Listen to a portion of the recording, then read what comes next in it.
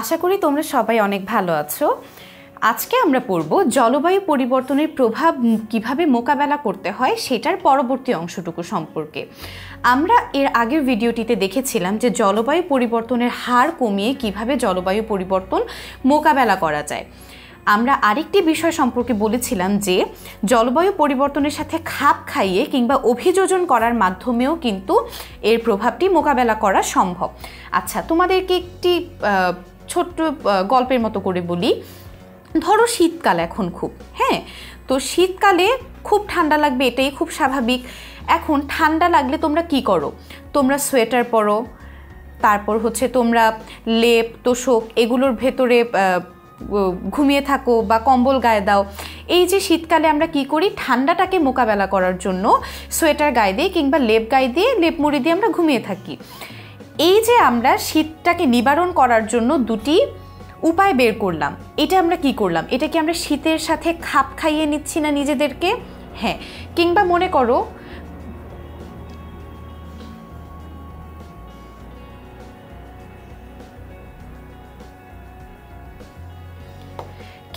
করো যে তোমাদের ওখানে খুব বৃষ্টি হচ্ছে, বৃষ্টির জন্য আমরা কি করি? ছাতা বের করি না? তাহলে এই যে ছাতা বের করা, বৃষ্টি হলে ছাতা বের করা কিংবা রোদ উঠলে ছাতা বের করা, শীতকালে সোয়েটার গায়ে দেয়া কিংবা লেপ গায়ে দেয়া, এগুলো কি? এগুলো হচ্ছে কি আমাদের ওই পরিবেশটার সাথে নিজেদেরকে খাপ খাইয়ে নেয়া। এই প্রক্রিয়াটিকে আমরা বলি অভিযোজন। এখন আমরা জানবো জলবায়ু পরিবর্তনের সাথে আমরা কিভাবে নিজেদেরকে অভিযোজিত করতে পারি এবং এটি দ্বারা আসলে আমরা কি বুঝি। সংজ্ঞাটাতে যদি আমরা আসি, তোমাদের জন্য বুঝতে সুবিধা হবে। জলবায়ুর যে পরিবর্তন ইতোমধ্যে সাধিত হয়েছে, অর্থাৎ জলবায়ু পরিবর্তিত হয়ে বর্তমানে যেই রূপ লাভ করেছে, সেই পরিবর্তনের সাথে খাপ খাইয়ে বেঁচে থাকার জন্য গৃহীত কর্মসূচি হলো জলবায়ুর সাথে খাপ খাওয়ানো বা অভিযোজন। যে উদাহরণটি আমি শুরুতেই দিলাম, ধরো শীতকাল চলছে, তার মানে কি অলরেডি কিন্তু বাংলাদেশে শীতকাল চলে আসছে। আমরা বললাম যে শীতকাল, এখন এই শীতকালের সাথে খাপ খাওয়ানোর জন্য আমরা সোয়েটার গায়ে দিচ্ছি। এই যে সোয়েটার গায়ে দিচ্ছি, এটা হচ্ছে আমাদের গৃহীত কর্মসূচি। একে বলছি আমরা জলবায়ুর সাথে খাপ খাওয়ানো বা অভিযোজন। এখন আমরা জানবো এই যে জলবায়ুর সাথে খাপ খাওয়ানো আমরা কিভাবে খাপ খাইয়ে নিই। এটা তো খুব ছোট একটা উদাহরণ, এর চেয়ে বড় বড় অভিযোজন প্রক্রিয়াও কিন্তু রয়েছে, সেগুলো সম্পর্কে একটু জানি। প্রথমেই আসে ঘরবাড়ি, বিদ্যালয় কিংবা কলকারখানার অবকাঠামোগত উন্নয়ন। এটা দ্বারা আমরা কি বুঝি? ধরো একটা এলাকায় খুব বাজে রকমের জলোচ্ছ্বাস হয় কিংবা সেখানে খুব ঘন ঘন ঘূর্ণিঝড় হয় কিংবা বৃষ্টিপাত হয়। তার মানে কি সেই এলাকাগুলোতে টিকে থাকার জন্য আমাদেরকে যে ঘরবাড়ি, বিদ্যালয় বা কলকারখানা থাকবে সেগুলোর অবকাঠামোগত উন্নয়ন সাধন করতে হবে। এবং এই যে অবকাঠামোগত উন্নয়নগুলো হবে সেগুলো কীরকম হবে, যাতে করে পরবর্তীতে এই যে ঘূর্ণিঝড় হচ্ছে, জলোচ্ছ্বাস হচ্ছে বা কোনো রকমের কোনো প্রাকৃতিক দুর্যোগ হচ্ছে, এগুলো যাতে এই স্থাপনাগুলো মোকাবেলা করতে পারে। এবং তোমরা লক্ষ্য করে দেখবে উপকূলবর্তী এলাকাগুলোতে যেখানে কিনা খুব বেশি রকমের ঝড় বৃষ্টি হয় কিংবা জলোচ্ছ্বাস হয়, সেই এলাকাগুলোতে কিন্তু যে স্থাপনাগুলো রয়েছে সেগুলো খুব শক্ত করে বানানোর প্রকল্প রয়েছে। এবং এইভাবে করেই আমরা এই অবকাঠামোগত উন্নয়নের মাধ্যমে অভিযোজন করতে পারি। দ্বিতীয়টি আসছে বন্যা এবং ঘূর্ণিঝড় আশ্রয় কেন্দ্র নির্মাণ। এই ছবিটি দেখো, এই ছবিটি দ্বারা আমরা একটি আশ্রয় কেন্দ্রকে রিপ্রেজেন্ট করছি। যেই সকল এলাকায় বন্যা কিংবা ঘূর্ণিঝড় খুব বেশি আঘাত হানে, সেই সকল জায়গায় পর্যাপ্ত পরিমাণের আশ্রয়কেন্দ্র নির্মাণ করতে হবে। এবং এতে করে কি হবে, যেই সকল ঘরবাড়ি ভেঙে যাওয়ার আশঙ্কা রয়েছে কিংবা ডুবে যাওয়ার আশঙ্কা রয়েছে, সেইখান থেকে মানুষদেরকে আমরা এই আশ্রয়কেন্দ্রে নিয়ে চলে আসতে পারি। তৃতীয়ত হচ্ছে উপকূলীয় বনায়ন সৃষ্টি করা। ধর এটা একটা সমুদ্র, এই পাশে রয়েছে সমুদ্র, এই পাশে হচ্ছে গিয়ে লোকালয়। এখন যদি এখান থেকে জলোচ্ছ্বাস হয়, সেই জলোচ্ছ্বাসের কারণে কিন্তু এইখানকার যে মানুষ রয়েছে বা গাছপালা রয়েছে সেগুলো ভেঙে যাবে। এখন এখানে যদি আমরা অনেক গাছপালা লাগায় রাখি, এখানে অনেক গাছপালার যদি আমরা সৃষ্টি করি, তাহলে কি হবে, এই যে জলোচ্ছ্বাস এগুলো গিয়ে আঘাত হানবে কোথায়? এই বনের মধ্যে। ফলে কি হবে, এর পরবর্তীতে যে লোকালয় রয়েছে সেই লোকালয়ের মানুষরা প্রাণে বেঁচে যাবে।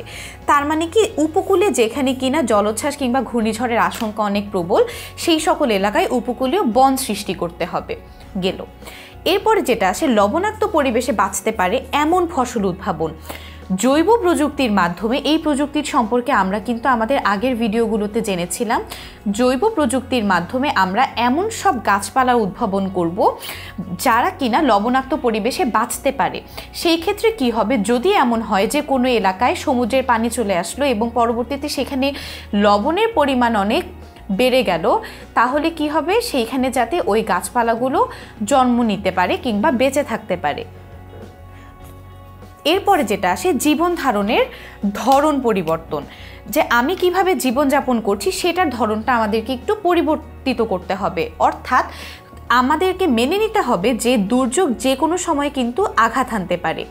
সেই দুর্যোগ মোকাবেলা করার জন্য আমাদের কাছে পর্যাপ্ত পরিমাণের প্রিপারেশন থাকতে হবে, অর্থাৎ আমাদেরকে আগে থেকে তৈরি থাকতে হবে যে দুর্যোগ আসলে আমরা কি করব, কিভাবে মোকাবেলা করব, এই বিষয়গুলো সম্পর্কে আমাদেরকে জানতে হবে।